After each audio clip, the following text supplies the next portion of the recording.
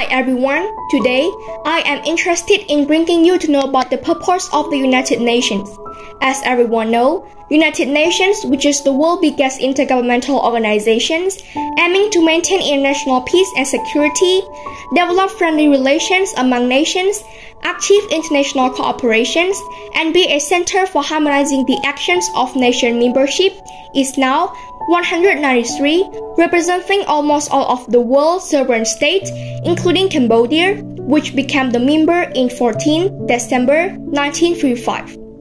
But do you know what are the purpose of that?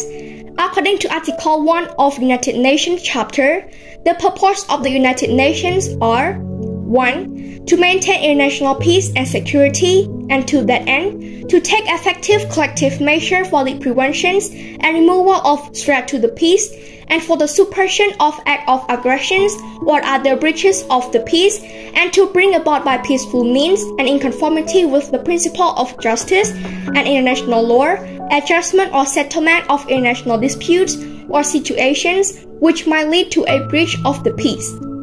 2.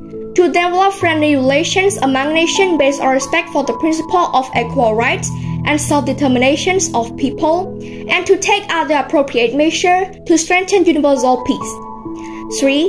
To achieve international cooperation in solving international problems of an economic, social, cultural, or humanitarian character, and in promoting and encouraging respect for human rights and for fundamental freedoms for all without distinctions as to race, sex, language, or religions.